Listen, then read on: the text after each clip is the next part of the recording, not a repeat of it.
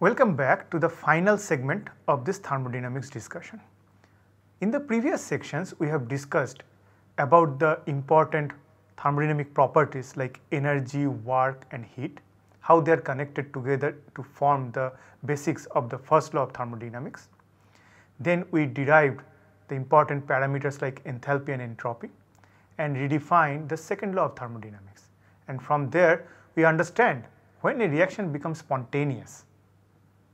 From there, we even go to the third law of thermodynamics. After that, we look into the free energy parameters, the Helmholtz free energy and Gibbs free energy, and how they are connected with respect to the work done by the system.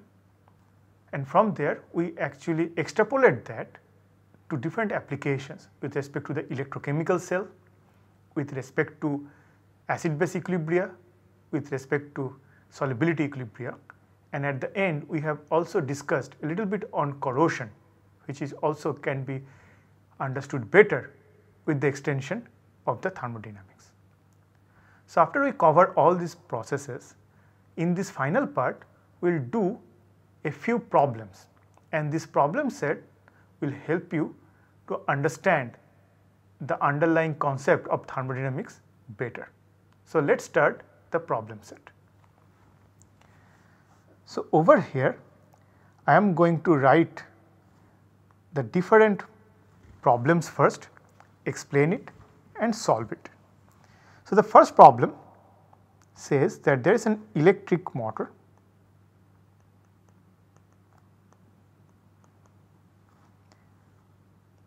which produces 15 kilojoule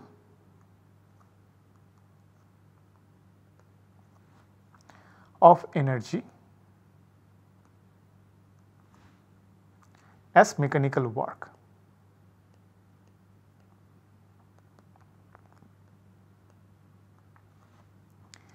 And lose 2 kilojoule of heat to the surrounding.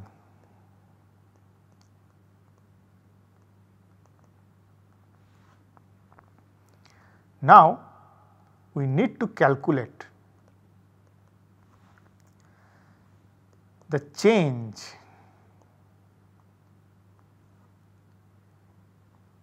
in internal energy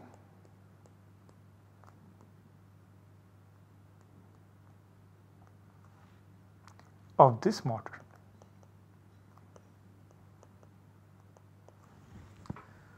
So over here, there is an electric motor is present there. So say this is defining the motor. It actually produces 15 kilojoule of mechanical work. So it itself has done 15 kilojoule of work. And at the same time, it loses 2 kilojoule of heat to the surrounding. We have to measure what is the overall change in internal energy during this process.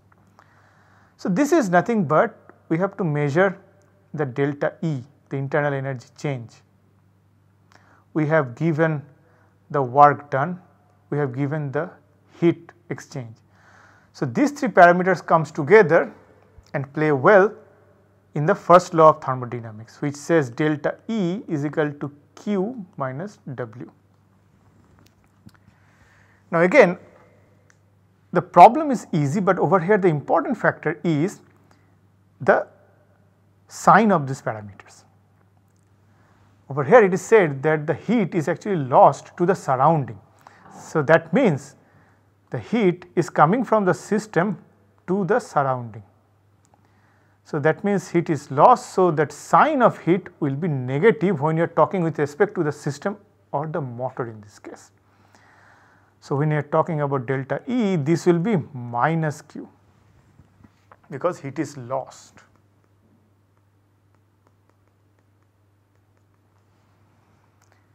Now the next is W, the work. The work, when the system does work on its own, then it is taken as negative, and that is exactly what is happening. The electric motor produces 15 kilojoule of energy as mechanical work. That means it is doing the work itself. So it will remain as negative sign because the system itself is working. Now once the signs are actually figured out, the rest is simple. The heat is minus 2 kilojoule, work is minus 15 kilojoule, altogether minus 17 kilojoule. So that much of energy change is happening. So it is negative, which is saying that in the final state the motor is actually 17 kilojoules lower compared to when it actually started this process. And why it is so? Because 15 kilojoule is lost for doing the work and 2 kilojoule is lost as a heat. So again, the important factor is the signature. If heat is lost from that system to the surrounding, it is negative, and if work is done by the system, it is negative. So that is the first problem. Let us go to the next one. The next problem says there is a spring made out of steel is suppressed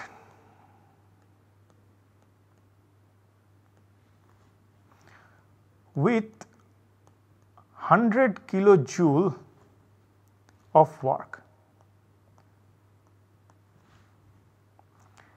During this process,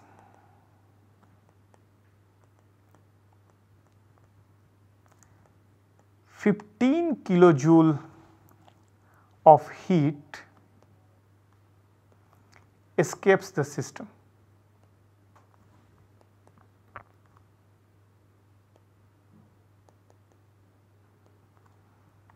Again the question remains same, what is the change in internal energy?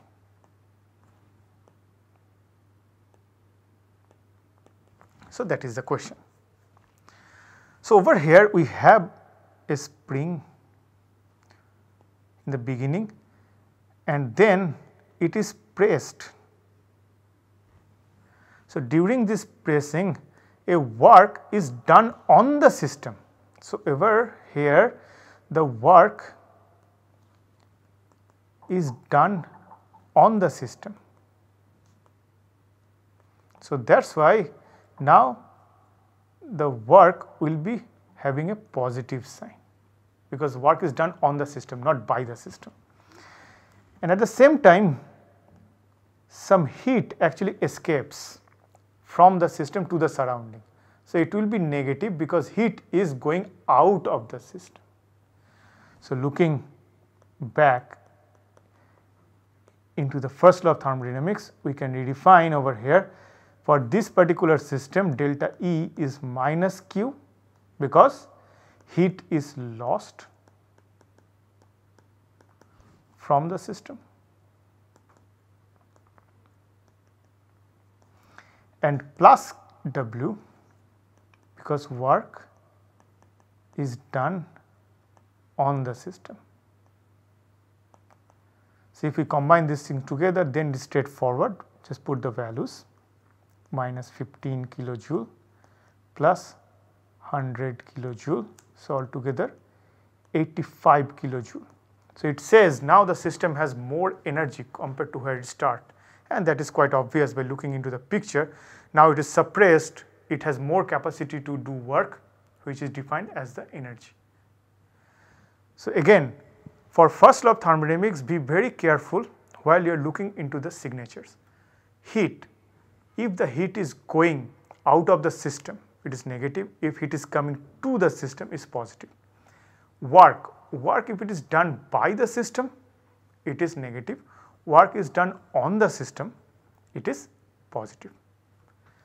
So with respect to that, we will go to the next set of the question.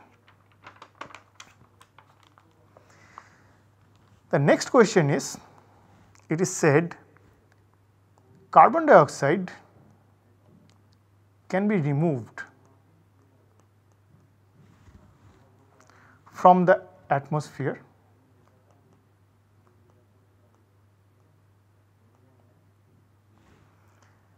by reaction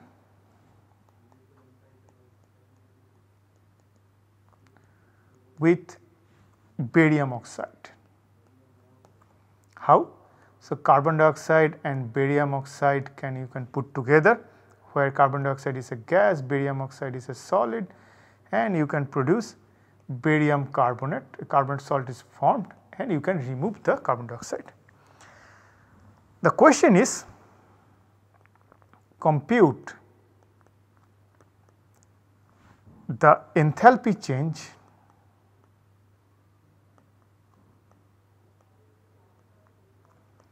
in this reaction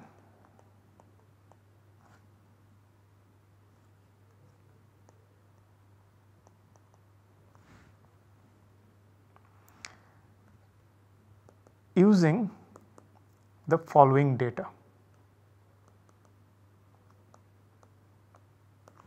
The following data are as follows: barium oxide solid plus 2HCl, which is a gas, producing BaCl2 solid plus H2O is a gas, and delta H0 value, that means the reaction is actually considered the standard state, and standard enthalpy change for this reaction is minus 360 kilojoule.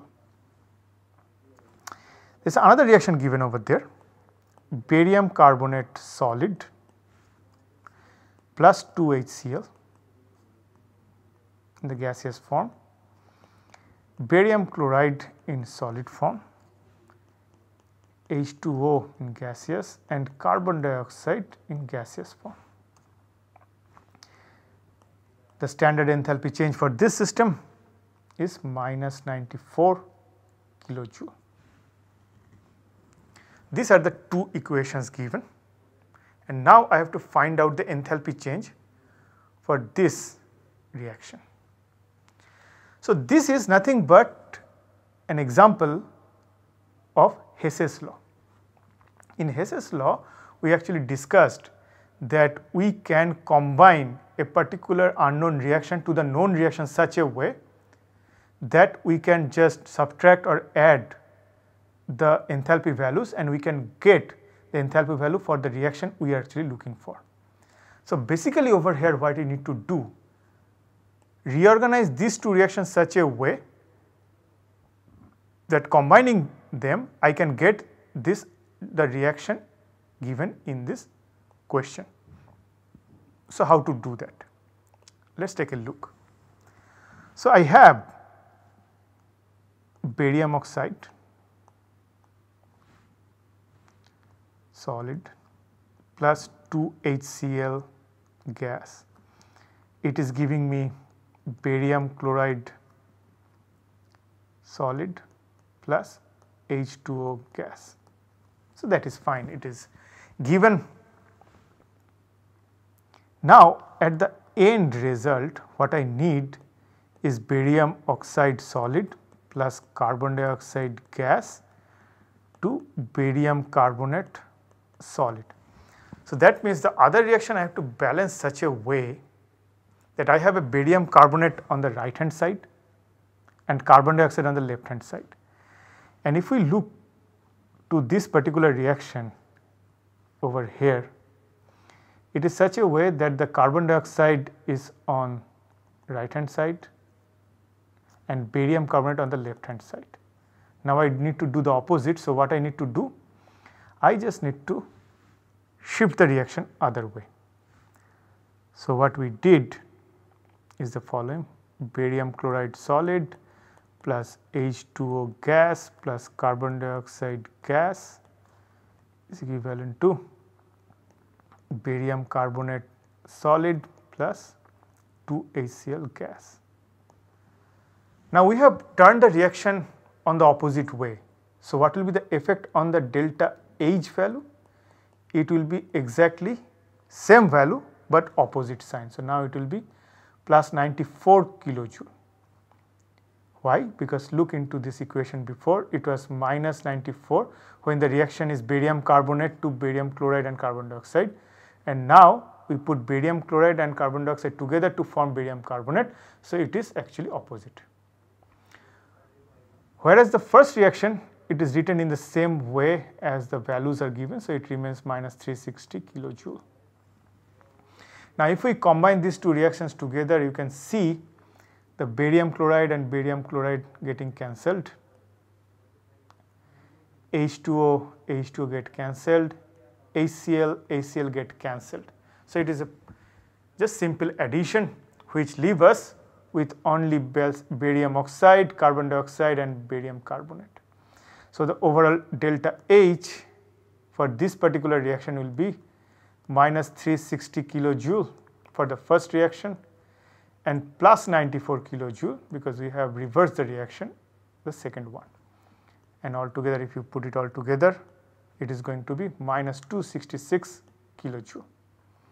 So you can see over there, by using the Hess's law, we actually recombined some known reaction such a way that we can go to an unknown reaction by simple addition and subtraction and find out what will be the enthalpy value of this reaction.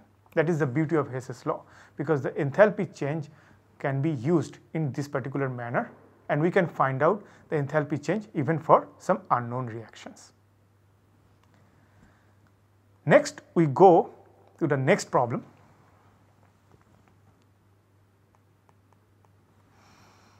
Which says calculate the entropy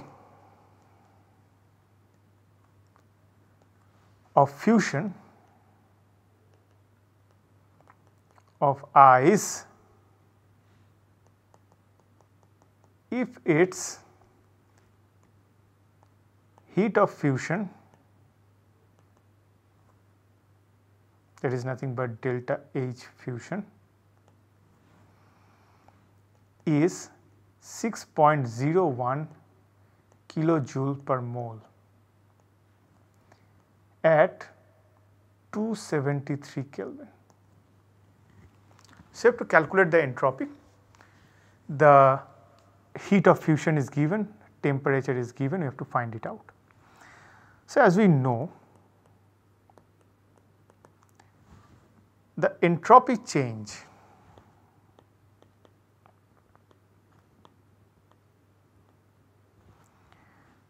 for a phase transition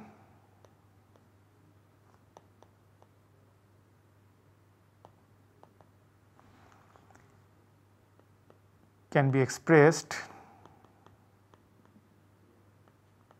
as delta S is equal to delta H fusion in this particular case and temperature of melting. So over here delta H fusion is given 6.01 kilojoule per mole, temperature is 273 Kelvin. So be very careful, even if it is given 0 degree centigrade, you have to convert that to absolute temperature because this is absolute temperature. So you have to put that in Kelvin scale. So that is very important factor. And then we have to do this calculation. So it is kilojoule, we can break it down to joule. So it will be 6010 joule per mole inverse divided by 273 Kelvin, and if you do calculation you will find it will be very close to 22.01 joule per Kelvin inverse into mole inverse. So the two important factors of doing this problem is make sure you are going to use the absolute temperature over here, otherwise it will not work. Don't divide that by 0 degree centigrade and 0, it will be undividable and you will get not the correct answer.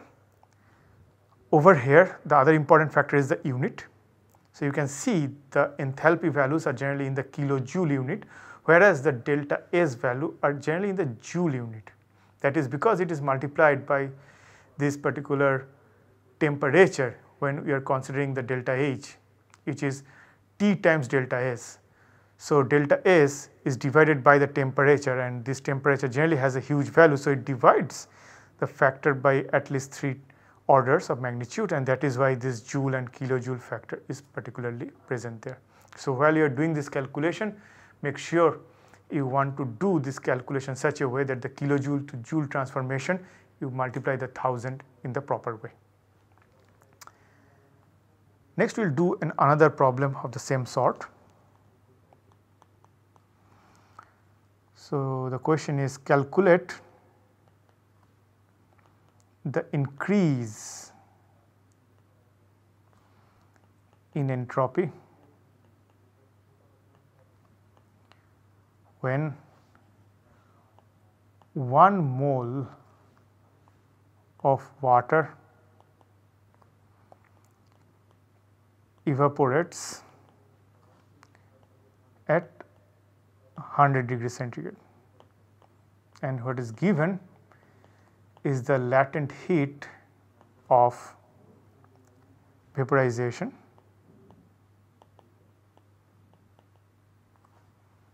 and that is 540 calorie per gram at 100 degrees centigrade. So the question is very similar to the last time, but it is a little bit different, because right now I have to ask to measure the entropy change for an amount of water. In previous case we just asked to add the entropy of fusion, so we calculated that with respect to per mole unit. Over here it is given like how much water is there. So sometimes instead of water it can given like the amount of water, the volume or the weight. So you have to do that perfectly. So over here first I need to find out what is the overall heat of vaporization, because it is given 540 calorie per gram, not per mole. So I have to calculate the mole of the water to the gram, so transform it that and then calculate the overall heat exchange during that process. So to do that, what we will do, first we will calculate what is 1 mole of water. That is nothing but 18 gram of water. Now the total latent heat of vaporization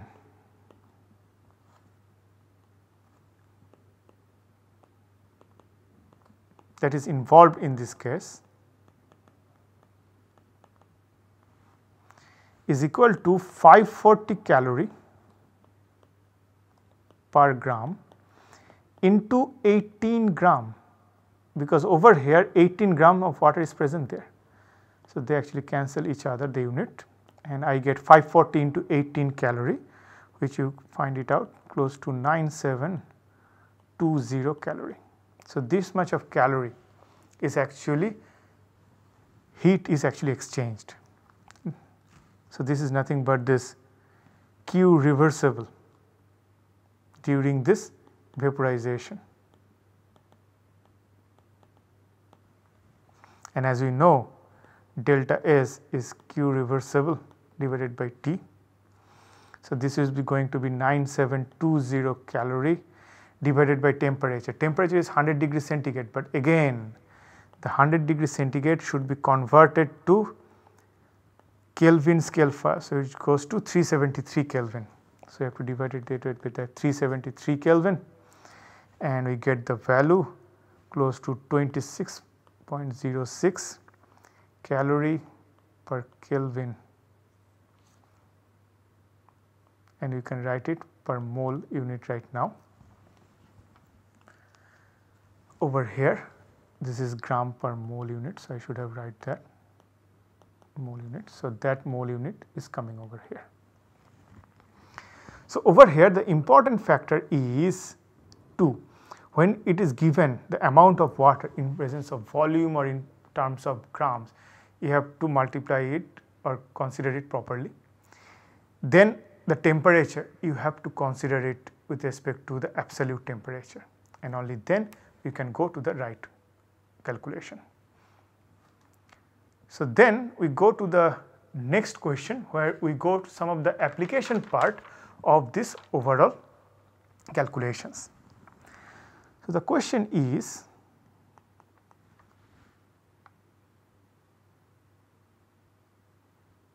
calculate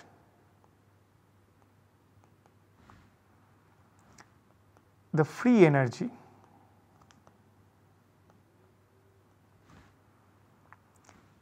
and entropy change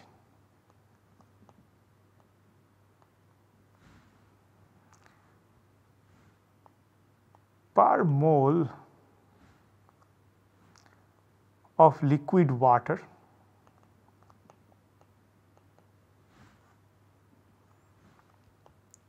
when it boils at 1 atmospheric pressure. And the other data given over there, enthalpy of the vaporization, and that is given in the unit of 2.0723 kilojoule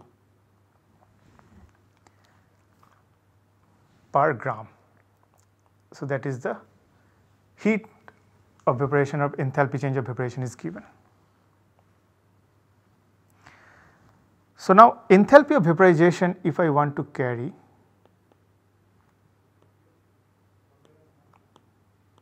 because over here we have 1 mole of liquid water, that means again 18 gram of water comes here. So, the overall enthalpy change for this process will be the following: 2.0723 kilojoule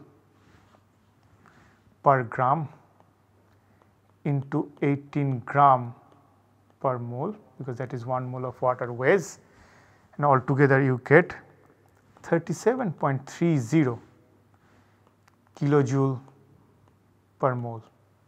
That is overall enthalpy change. And the process what you are talking about, it is happening at 100 degrees centigrade, that means 373 Kelvin, because it is takes as this boiling condition. So, that means it is the 100 degree centigrade temperature.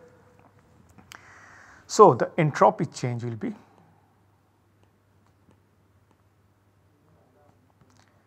delta S delta H vaporization divided by T. Delta H vaporization of enthalpy we have already calculated over here. So, it is 37.30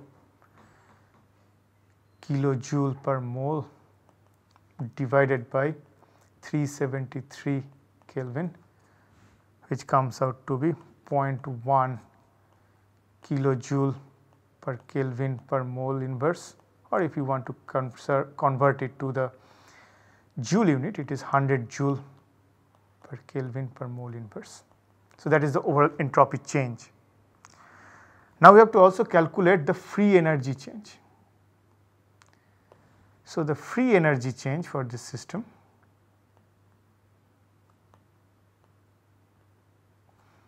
is delta G, which is given by delta H minus T delta S.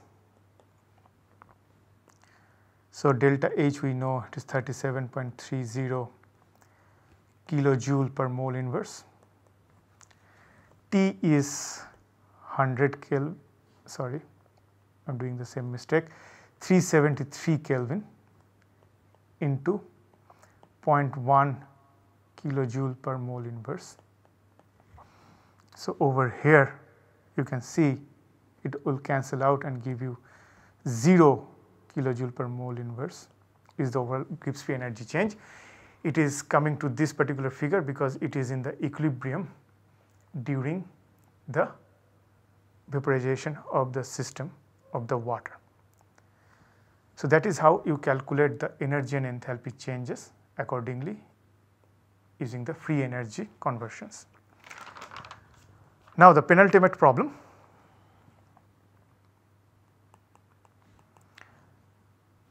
There is a zinc silver cell and we have to calculate the electromotive force of this zinc silver cell, which is operating at 22.3 degrees centigrade. Over here it is given zinc sulfate is present there, its concentration is 0.191 mole. Silver nitrate is present there, its concentration is 0.0289 mole. Two other standard reduction potential values are given. Zinc +2 to zinc, it is given minus 0.76 volt, and silver to silver, iron to silver is given as plus 0.80 volt. So now I have to calculate the EMF for this whole system. So now over here, which side the reaction will first go, that we have to calculate. And over there you can see the E0 value of silver plus to silver is plus 0.8, which is a positive, so delta G is negative for this particular system. Whereas zinc +2 to zinc is negative value, so delta G is positive for this particular direction. So by looking into that, we can say the first process will be spontaneous, this process will be not, the opposite process will be spontaneous, because the opposite process will be E0 value of zinc to zinc +2, the oxidation, that will be plus 0.76 volt. That will be spontaneous, because the redox potential values are mostly given in the reduction side. So when you are talking about oxidation, the value remains same, only the sign changes, because it is exactly the opposite reaction. So over here we can say silver +1 will go to silver, that reaction will happen, and over here this reaction becomes negative then, so zinc will go to zinc +2. So now we know the direction of the reaction in this electrochemical cell. Silver will getting reduced, zinc is going to get oxidized. So now we will create the cell. So zinc is going to get oxidized to zinc sulfate, and its concentration is given 0.191 molar. The other part of the cell, this double line signifies the separation of the two half cells, is silver plus ion present in the form of silver nitrate is going to silver 0, and this is present in 0.0289 molar. So this is the overall cell. So now the overall reaction is the following: zinc is going to zinc +2 electron, and now there are two silver ions has to act over here to balance the overall electrons. It's going to be 2 silver, because there are 2 electrons are released by the zinc during the oxidation, and these 2 electrons will reduce 2 silver ions, because 1 silver ion goes to silver with taking out 1 electron. After balancing the reaction, we find the reaction is zinc plus 2 silver plus going to zinc +2 plus 2 Ag. Now we are going to use the E cell, which is nothing but the EMF value we need to measure. It is going to be the E0 cell at the standard condition, and by using the Nernst equation we can write 0.059 by n log of the product side is zinc +2 into silver, and there are 2 silver, so it will be squared. The reactant side is silver plus squared and zinc. The square terms coming because their stoichiometric coefficient is 2 for both the silver. E0 cell is nothing but the difference between the E0 Ag plus Ag, the cathode, minus E0 of the anode, zinc +2 zinc. It is already given in minus, so do not need to convert it to zinc +2 again.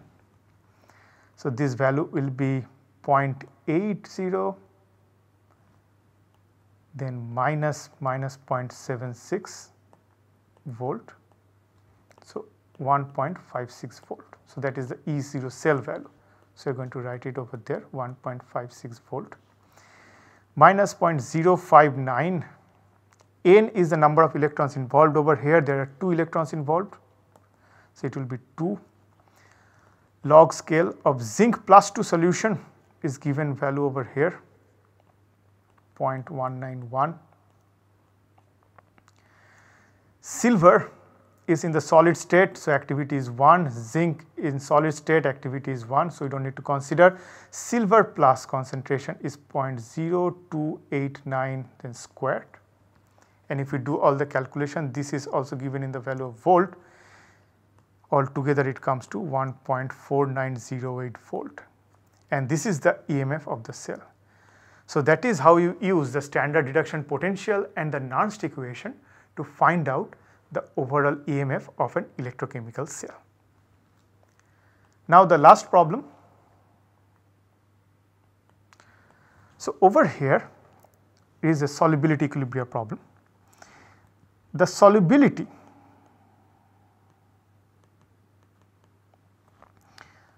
of a sparingly soluble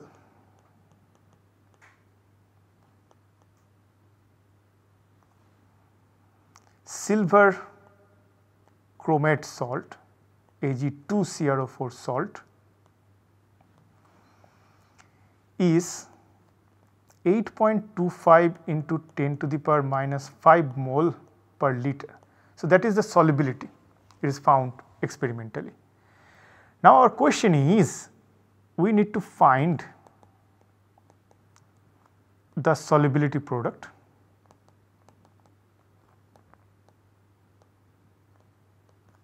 of this particular salt, Ag2CrO4, assuming, so there is an assumption over there, that the salt is completely dissociated.